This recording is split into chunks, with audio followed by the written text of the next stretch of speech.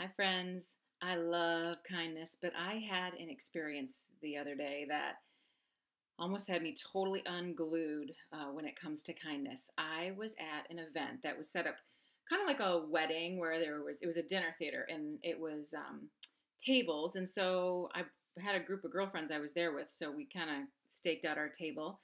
And then a man came and he sat down at the table with his wife. And he started just introducing himself, saying, "Hi, how are you?" And we were all having a really great time. Well, at some point, he looks across the table and he said, "I'm sitting here with all of these neat women. Let's find out about you." And he said, "So, what is it that you do?" Asking the woman across the table from him. And she said, I." And he stopped and he said, "Never start a sentence with the word And so we were all kind of jolted a little bit, and she went on and finished what she was saying. And then it was the next woman's turn, and he said, "What do you do?" And she said, "I work at the university." And he said, "Never use the word You sound stupid when you use the word So my heart is starting to beat pretty fast. I'm kind of like a mama bear with my friends, and two of my friends had just been totally dissed by this guy, and he was freaking me out, and he was sitting right next to me. So we get to the third woman, and he said, "What do you do?" And she talked about how she worked with children in our area who are neglected or abused, things like that. And at some point, she gestured and she pointed. And he slammed his hand down and he said, "Do not point at me when you're speaking." At this point, I start praying, "God help me, God help me, God help me, God help me, God help me, God help me." And I don't even know if I was asking God to help me not to use the word or to point, or if I was asking for God to put new words in my mouth so I didn't strangle this man that I was sitting next to. Well, God did help me because it was my turn, and the gentleman turned and he looked at me and he said, "What about you? What do you do?" And I said, "I'm a writer."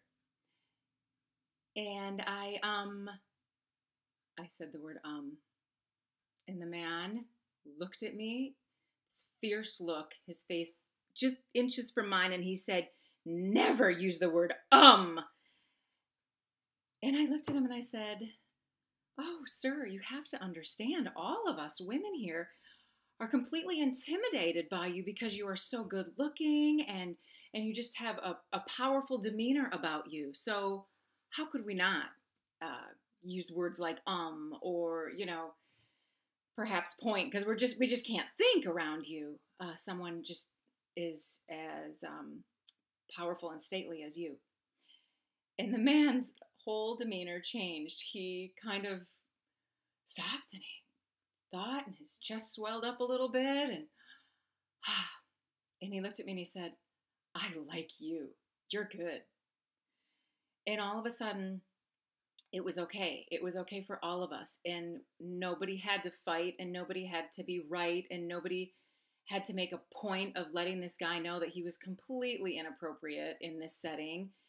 And, kindness can do that. And that's why I love kindness. But sometimes I run away with my thoughts, and I let my emotions, that bubbling up inside that wanted to come spewing out in a venom toward this man, sometimes that wins, but sometimes it doesn't. And the times that it doesn't are those times when I pause and I remember I don't have to say anything. So I'm going to stop. I'm going to give the Holy Spirit time to intervene, and I'm just going to wait and see if the right words come when my heart's in the right spot. And so that's what I would urge you to do, because you know what? We all run across people, probably every day, maybe multiple times a day, that absolutely annoy us. They drive us crazy, they make us mad, and sometimes they do it intentionally. And so today, my word for you, aside from kindness, is pause. Just pause and see how far that takes you.